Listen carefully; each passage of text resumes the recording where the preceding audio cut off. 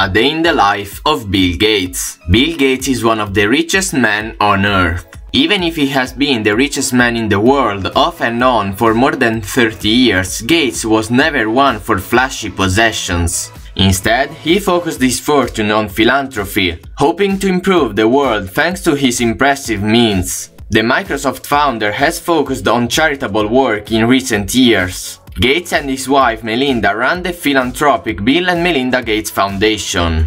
His daily routine is often quite busy and varied as he travels the world and launches his new projects. Let's take a look at the daily routine of Bill Gates. Bill Gates was born William Henry Gates III on October 28, 1955 in Seattle, Washington. Bill Gates grew up in an upper-middle-class family with his older sister Christiane and youngest sister Libby. Their father, William H. Gates Sr., was a good, if somewhat shy, law student when he met his future wife, Mary Maxwell. So what does the Microsoft co-founder get up to all day? Since stepping down from the helm of Microsoft in 2006, Gates started with his wife the Bill and Melinda Gates Foundation, which donates money to research and charitable organizations. Almost all of Gates' time is spent on charity. Gates studied the work of Andrew Carnegie and John D. Rockefeller and donated some of his Microsoft stock in 1994 to create the William H. Gates Foundation. In 2000, Gates and his wife combined 3 family foundations, and Gates donated stock valued at $5 billion to create the charitable Bill and Melinda Gates Foundation, which was identified by the Funds for NGOs company in 2013 as the world's wealthiest charitable foundation, with assets reportedly valued at more than $34.6 billion. Not only has Gates already donated more than $30 billion to charity, he also encouraged many of the world's richest people to sign the Giving Pledge, in which they commit to give away their entire net worth over the course of their lives. Even if Gates has been unseated as the world's richest man by Jeff Bezos, Gates insists he can't give his money away fast enough. Most of Gates' day-to-day activities are tied up in the charity, which has multiple arms specializing in education, arts, and medicine, among others. However, the primary goal of the organization is to eradicate preventable infectious diseases. This goal may not be accomplished in a lifetime, but definitely that won't stop him from trying. Bill Gates has gone from regularly working all night while building Microsoft to understanding the importance of sleep. Once or twice, I stayed up 2 nights in a row. I knew I wasn't as sharp when I was operating mostly on caffeine and adrenaline, but I was obsessed with my work and I felt that sleeping a lot was lazy, he said. He usually skips breakfast, but when he indulges, Gates claims to enjoy the chocolate cereal Cocoa Puffs. After a sugary breakfast, Gates works it off in his home gym and spends an hour working out on the treadmill, while watching educational TV programs on DVD. On some mornings he learns about geology or meteorology, on others it can be oceanography or US history. He is particularly focused on topics related to public health policy, sharing his thoughts on his blog and via Twitter. In terms of exercise, he loves to play tennis. Unsurprisingly, his home is equipped with tennis courts, and Gates even had the pleasure of playing doubles with famous tennis star Roger Federer in 2018. Gates is known to have a competitive spirit.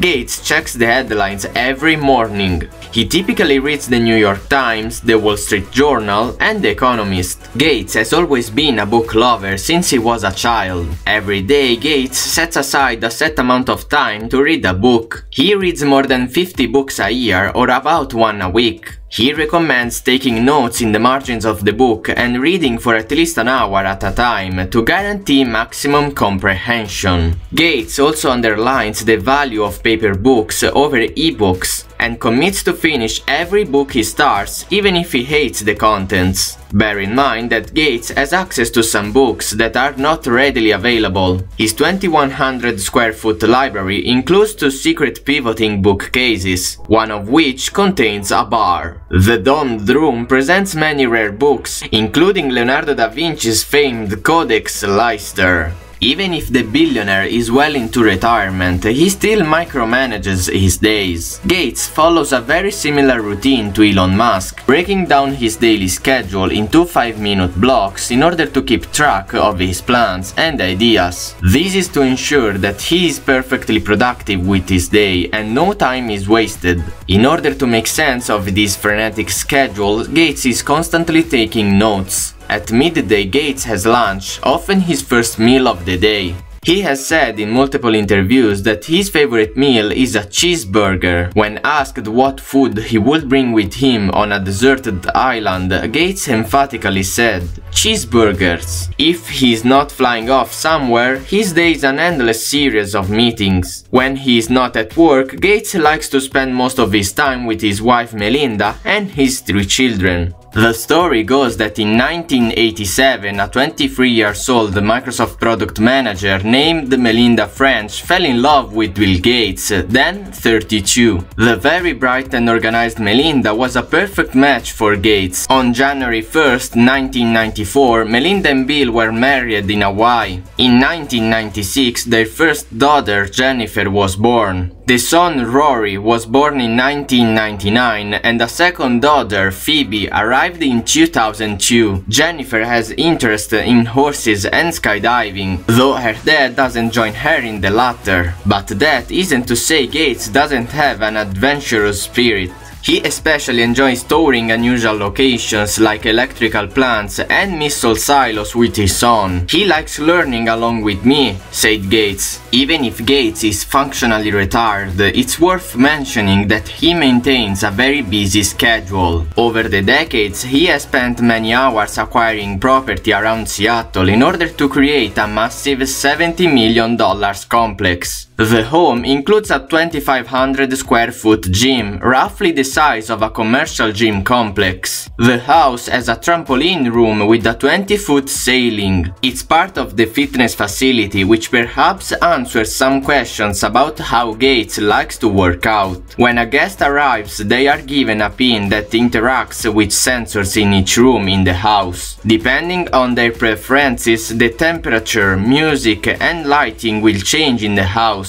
Each room comes with its own touchpad to control the room environment. All this is of course in line with current smart home trends, so it wouldn't be a huge deal, except for the fact that the Gates family had all these in 1995. Gates wrote most of his book The Road Ahead here. This is a 280 pages autobiography that Gates wrote in 1996. On weekends, Gates loves playing the card game bridge with his friends. His wife Melinda revealed in a past interview how their typical evening routine goes. Bill and our daughter Phoebe and I try to have dinner as often as we can together, usually around 6 p.m., sometimes as late as 7 p.m. Dinner is usually a mix of whatever Phoebe and Bill and I like, anything from Mexican food to Asian to steak dinners or fish. I try not to work after dinner. That was kind of a mantra I made for myself about 4 years ago. I'll often read, talk with Bill, and then generally I'll watch something relaxing before bedtime with Bill or Phoebe, she said. To unwind at the end of a busy day, one of Gates' preferred options is to do some household chores. He finds washing the dishes quite enjoyable and a way to distress from the day. Other people do volunteer, but I like the way that I do it, he said. Before going to bed, he will typically read for an hour before ensuring he gets 7 hours of sleep each night. During one of his interviews, he said, "Even though it's fun to stay up all night, if I have to be creative, I need 7 hours. I can give a speech without much sleep. I can do parts of my job that way, but in thinking creatively, I'm not much good without 7 hours." Bill Gates achieved a lot in his mid-20s. After taking a leave of absence after 2 years of school at Harvard, he founded a computer software company with his high school friend Paul Allen. That company, of course, would become Microsoft, the most valuable publicly traded company in the world. Gates' success allowed him to increase his finances. He was the richest man on earth from 1995 to 2017 with a net worth of $89.9 billion. Even if you may not be striving to be one of the wealthiest people on earth or building a giant software company, you can definitely understand why building your own habits would be extremely beneficial. Gates wrote his first software program at the age of 13. In high school, he helped form a group of programmers who computerized their school's payroll system and founded Trafo Data, a company that sold traffic counting systems to local governments. In 1975, Gates, then a sophomore at Harvard University, joined his hometown friend Allen to develop software for the first microcomputers. They began by adapting BASIC, a popular programming language used on large computers for use on microcomputers. With the success of this project in 1975, Gates dropped out of Harvard during his junior year and with Allen founded Microsoft, a blend of microcomputer and software. Gates' sway over the infant microcomputer industry greatly increased when Microsoft licensed an operating system called MS-DOS to International Business Machine Corporation, then the world's biggest computer supplier and industry pace-setter, for use on its first microcomputer, the IBM PC. After the machine's release in 1981, IBM quickly set the technical standard for the PC industry, and MS-DOS likewise pushed out competing operating systems. While Microsoft's independence strained relations with IBM, Gates deftly manipulated the larger company so that it became permanently dependent on him for crucial software. Makers of IBM-compatible PCs, or clones, also turned to Microsoft for their basic software. By the start of the 1990s, he had become the PC industry's kingmaker. Largely on the strength of Microsoft's success, Gates collected a huge paper fortune as the company's largest individual shareholder. He became a paper billionaire in 1986. With true interest in beyond software and the potential of information technology, Gates at first preferred to stay out of the public eye, handling civic and philanthropic affairs indirectly through one of his foundations. Nevertheless, as Microsoft's power and reputation grew, and especially as it attracted the attention of the US Justice Department's Antitrust Division, Gates, with some reluctance, became a more public figure. Currently 66 years old, Gates is the fourth richest man in the world behind Elon Musk, Jeff Bezos and Bernard Arnault. Every day he inspires millions of people across the globe. And yes, he makes more and more money every single day. Well, there you have it, the daily schedule of Bill Gates. What do you think of his daily schedule, and how would you spend your day if you had the wealth of Bill Gates? Let me know in the comments down below. If you enjoyed the video, make sure to leave a like and hit the subscribe button. If you want to see more videos like this, consider turning on the notification bell. That way you are notified every time we upload a new video. If you want to discover how Warren Buffett schedules his days, also check out this video right here, which is going to show you exactly how he does it. And I'll see you in the next video.